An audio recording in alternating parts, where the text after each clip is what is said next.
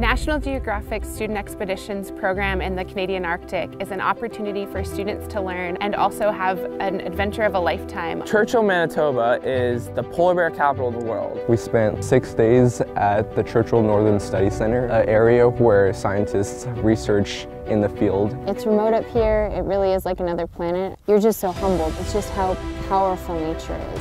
Students get to see this amazing wildlife. You snorkel with these beluga whales and they get so close to you, they get within a foot length of you. It's breathtaking. Every single day we did something completely different. I think my favorite experience was seeing the northern lights. Spotting the polar bears for the first time with the group was exciting. Everyone jumped out of their seats. We all went over to the tundra buggy window. We all squished together, shoulder to shoulder, enjoying the moment. Obviously, you can go on Google and you can search up pictures of polar bears.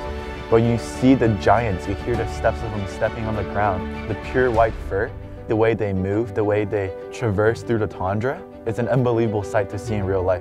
During this trip, we challenge our students to come up with stories to showcase what they experienced throughout the trip. The students not only live with photography or wildlife conservation, but they have a doorway into National Geographic. They also leave with a broader perspective on the world.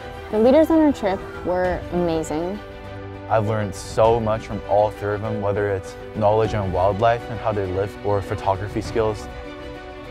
This cocktail of education and exposure to brings it all together, makes this really special group that kind of goes hand in hand with each other. Everyone became a family by the end of the trip. I would encourage anyone who had a free summer, drop what they're doing and just make the plan now, because the general way that this place will make you feel, you're not going to regret your decision.